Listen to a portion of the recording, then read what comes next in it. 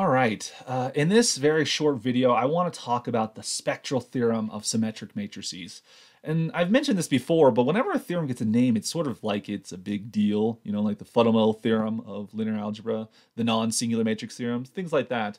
And as we're coming near the end of section 6.4 here, the spectral theorem is this major capstone theorem with regard to not just eigenvalues and diagonalization and such, but for symmetric matrices right here.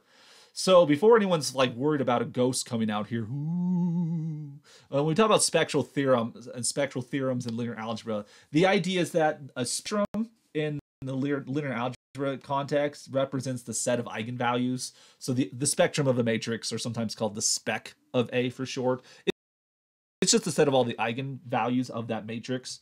And so a spectral theorem in linear algebra means it's a theorem about eigenvalues. So the spectral theorem of symmetric and Hermitian matrices is a way of classifying what the eigenvalues of a symmetric or Hermitian matrix is going to be. And so for any square symmetric or Hermitian matrices, the following four things are true. Some of the things we've seen already, some we haven't. So first, and one of the most impressive things out there is that for a symmetric or Hermitian matrix A, if it's n by n, it'll have n eigenvalues, and that's counting multiplicity, right? And particularly these eigenvalues are going to be real numbers. Even if you have a real matrix, right, the eigenvalues very well could be imaginary numbers, or they could be non-real numbers, you know, with a real part and an imaginary part, right? They could be non-real complex numbers, but for a symmetric matrix, they're always going to be real numbers, those eigenvalues. And that's also true, and you'll have n of them if you count multiplicities, right?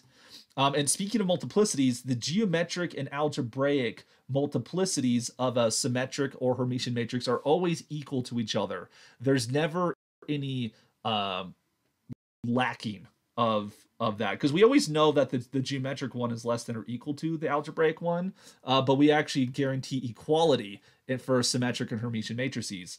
Equality of the algebraic and geometric multiplicities is equivalent for the matrix being diagonalizable. And since, as we've seen before, a symmetric or Hermitian matrix is orthogonally or unitarily diagonalizable, in particular, they're always diagonalizable, so you get this equality of multiplicities. We had talked about before, jumping to the fourth one on our list here, that a matrix is symmetric if and only if it's orthogonally diagonalizable, and it'll also be Hermitian if and only if it's unitarily diagonalizable. So there's a strong sense of diagonalization for symmetric and Hermitian matrices. And then we also, so this right here was our theorem, what was it again, 6.4.4. We also saw that eigenspaces of a symmetric or Hermitian matrix are mutually orthogonal with each other. That was 6.4.1 theorem in our textbook right here. So this kind of summarizes the things we've done here. This one we've hinted to, part A, but we haven't actually proven it yet. And so I just wanted to supply just a quick argument what's going on in that regard.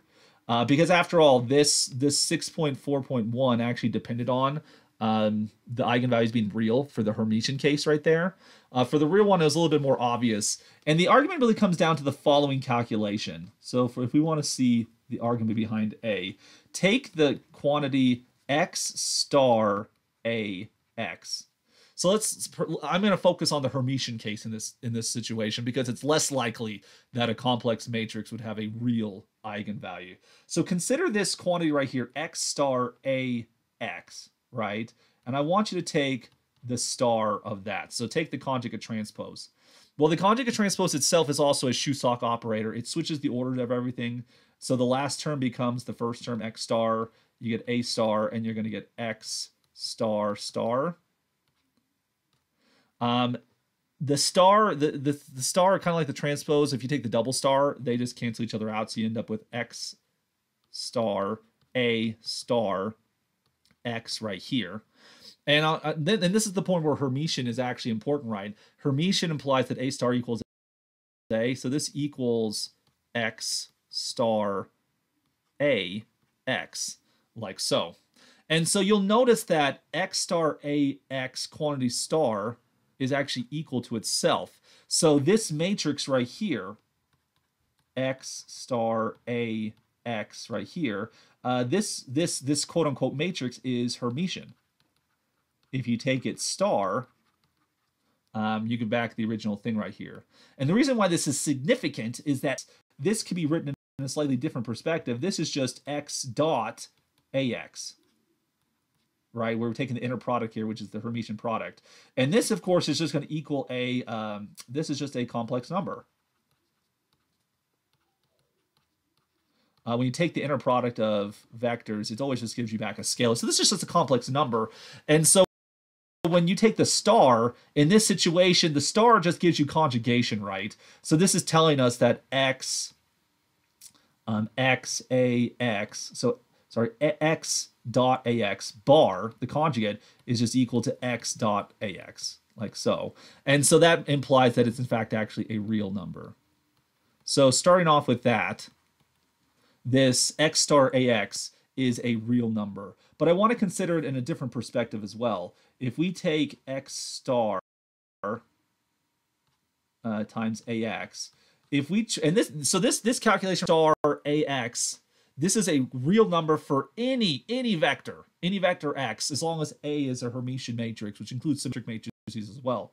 So let's assume now that x is an eigenvector, so that we get that ax equals lambda x, right? For some eigenvalue there. So in that situation, this then becomes x star times lambda x.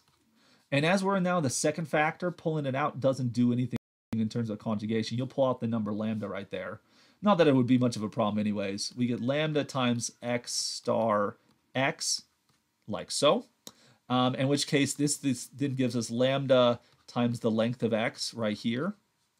And as eigenvectors cannot be 0, the length of x is non-zero. We're going to end up with lambda equals x star ax over the length of x.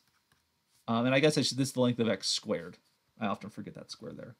And so x star ax we saw was a real number. The length of every vector is real. When you square that, this shows us that we have a real number, like we were trying to verify. That's what we're trying to show here. So for any symmetric matrix or any Hermitian matrix, the eigenvalues are always real numbers. And that's a very impressive and powerful result when it comes to considering the spectral theory of these symmetric Hermitian matrices. I can't overemphasize, I should say, how important that these eigenvalues are real. We're not necessarily going to see it too much in this section, but I do want you to be aware of it, that this is a significant result that helps in many situations of linear algebra.